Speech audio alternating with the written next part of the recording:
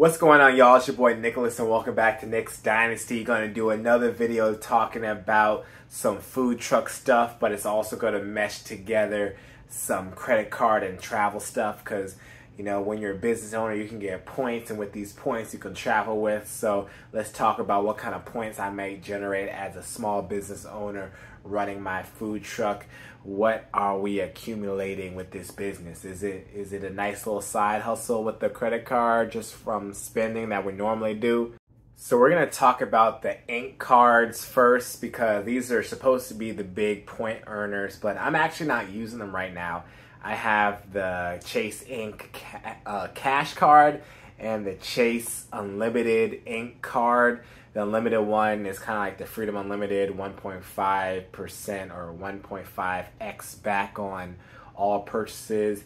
And for the ink cash one, we get 1 point for all purchases.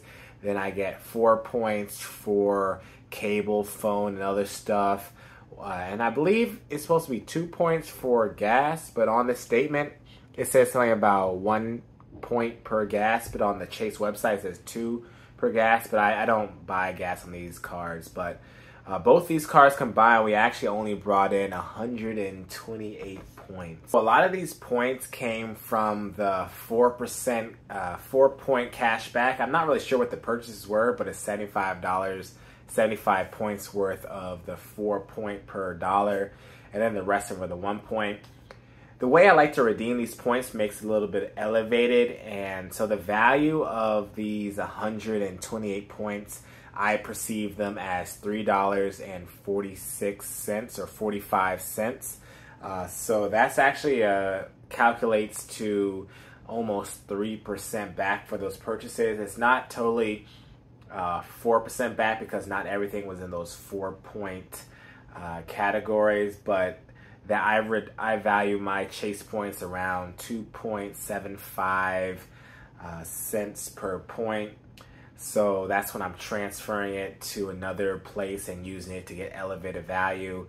Normally you might have like a travel portal where you can get 1.25 cents per point if you use the Chase Sapphire Preferred.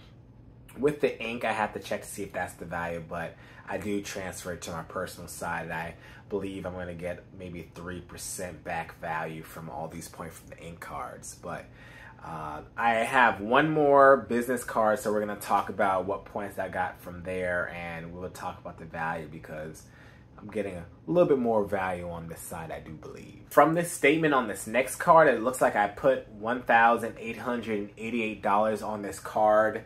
Those are new purchases, and we're actually getting a whopping 61,518 points from this card. Whoa, I spent $1,888 and I'm getting over 61,000 points for this, you dig? If you're interested in any of these cards, the link will be in the description below. Just make sure everything makes sense for you. Don't just get a card just because. Now that sounds like a lot of money right there.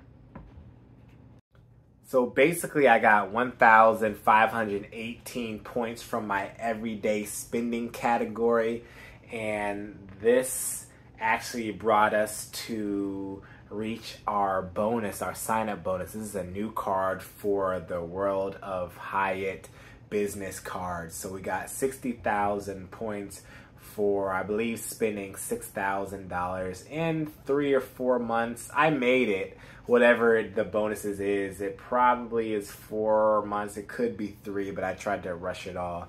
But that is the big reason why I got so many points, is because we did a sign-on bonus. That's one thing about getting cards. You can get this huge amount of points in the beginning just by signing up for it. And then afterwards, it's kind of just like small points here and there. And maybe at the end of the year or end of the quarter, depending on what your spending level, you can get maybe a trip out of or so.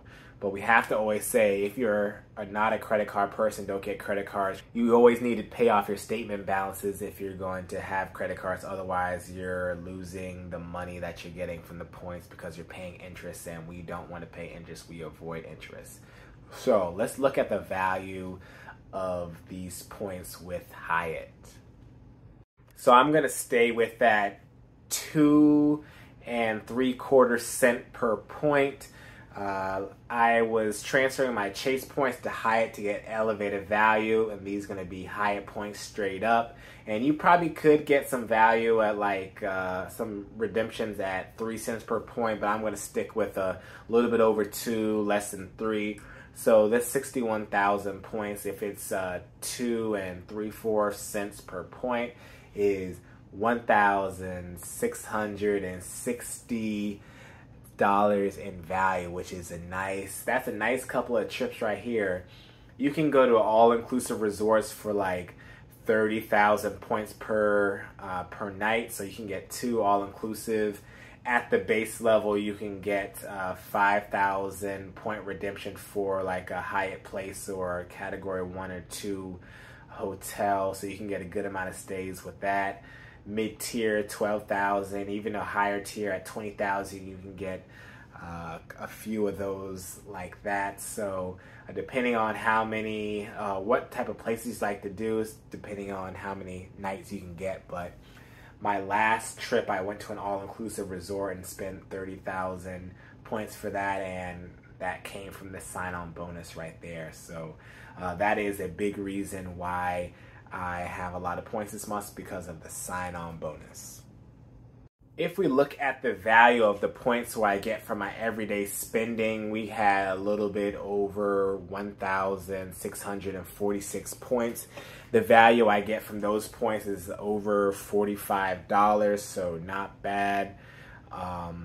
Nothing super exorbitant. I'm not spending a terrible amount of money on these cards. I believe, like I said, it's $1,600 worth of spending on these cards. Other businesses maybe spend a little bit more, spend a little less, so it just depends on what your business is. But basically, I got $45 back from the spending that I did. So on my bookkeeping thing, it says that I spent $2,390 in June. Not all of this is be able to go on credit cards. Some stuff has to be electronically taken out of my bank account. So this is how much I spent, and this is how much points I received, and this is the value right here. If you're a small business owner looking to get in credit cards, getting money back, using those points for travel. If you're not paying yourself, you can take these points and use it as payment and go on trips.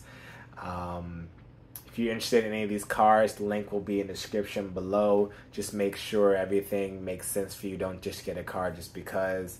But always pay off your credit card. And if you do, these points can take you places.